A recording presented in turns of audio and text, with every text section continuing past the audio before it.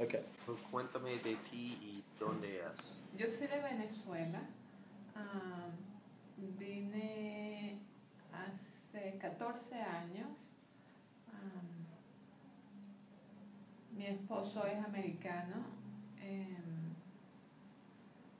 Me hice ciudadana de Estados Unidos en el 2004 Sí. y ahora trabajo aquí en el Middlesex Saving Bank y estoy feliz con mi trabajo aquí. ¿Cuándo aprendió inglés? Aprendí inglés durante la escuela en Venezuela.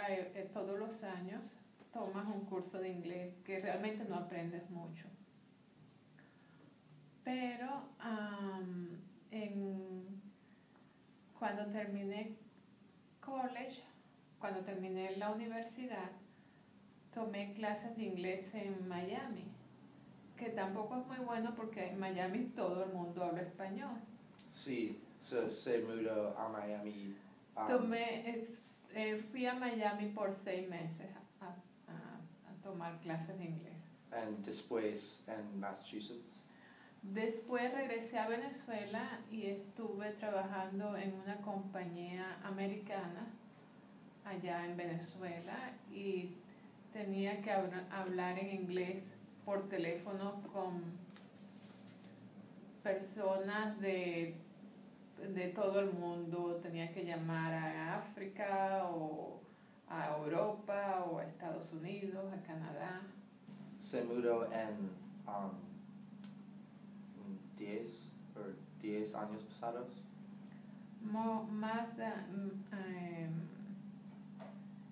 Creo que son 15 años. Hace 15 años. Antes de mudarse aquí, ¿tenía otros amigos en los Estados Unidos? Sí, tenía amigos. No muchos, solo algunos amigos que hice cuando estudié inglés en Miami. Okay. ¿Por qué se mudó a Massachusetts? Porque mi esposo es de aquí, de Massachusetts. Esa es la razón por la que vine. Okay. ¿Usted tiene muchas conexiones con inmigrantes de otros países aquí en los Estados Unidos? Sí, conozco varias personas, inmigrantes también que llegaron hace muchos años y siempre estamos en contacto y tenemos cenas juntos. Hay una reunión anual. ¿Son de Venezuela? No, son de varias partes de Latinoamérica y ellos tienen una fiesta al año y nos reunimos todos y es bien interesante hablar con ellos y saber sus puntos de vista de nuestros países de origen. ¿Se arrepiente de venir a los Estados Unidos y tuvo que sacrificar mucho para venir aquí? No me arrepiento. Me gusta Estados Unidos, ahora es mi país, lo siento ahora como mi país y el único sacrificio fue solo alejarme de mi familia, pero solamente eso.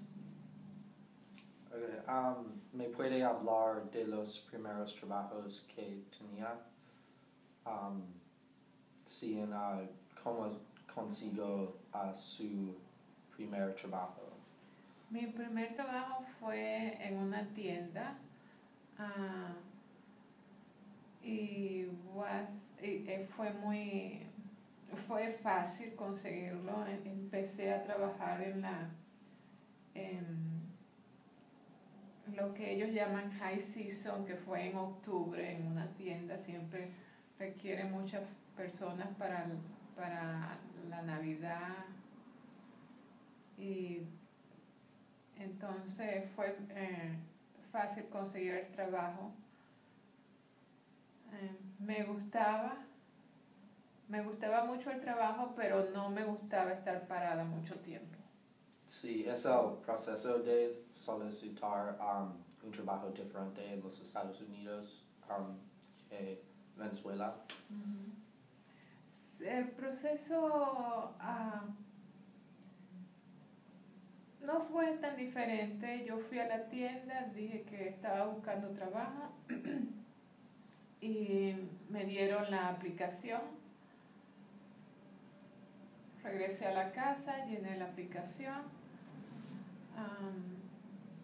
Al día siguiente la llevé a la tienda. Me llamaron para la entrevista, fui a la entrevista y comencé a trabajar la semana siguiente. Sí. No mucho complicado que en Venezuela. No fue muy complicado y era un trabajo sencillo, no era un trabajo que requería demasiado. Cuando aplicar con inmigración es difícil, en tu opinión. No fue difícil para mí, pero puedo ver por qué es difícil para otras personas. Sí. Que de repente no hayan estudiado, de repente para esas personas es más difícil. Pero para mí fue sencillo, es un proceso un poco largo, pero fue sencillo. ¿Te sientes cómodo hablando de políticas? Sí. ¿Cómo piensa de las reformas migratorias que ha propuesto Obama? De las reformas migratorias. Bueno, realmente no sé mucho de todas las reformas que hizo Obama. Creo que una de las más importantes es para los estudiantes que vinieron a Estados Unidos con sus padres cuando ellos eran muy pequeños y no tienen la ciudadanía y crecieron aquí en Estados Unidos, pero no saben nada de los países de orígenes de sus padres o donde ellos nacieron. Me gustaría que esos estudiantes tuvieran la oportunidad de hacerse ciudadanos, ya que ellos han vivido toda su vida aquí, han estudiado aquí y no conocen otra cosa que no sea este país. Y con la presidencia de Donald Trump, ¿tu opinión?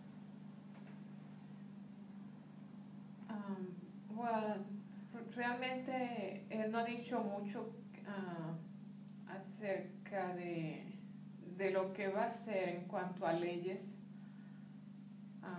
por inmigración, pero sí ha hablado mucho del muro divisorio entre México y Estados Unidos, y yo he leído que no es tan buena idea como él piensa, va a ser muy costoso. México dice que no va a pagar por ese muro o por esa pared.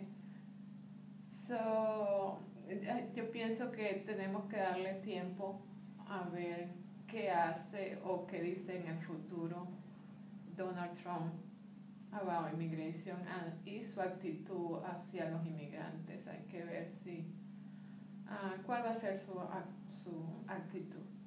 Yo pienso que hay que darle la oportunidad.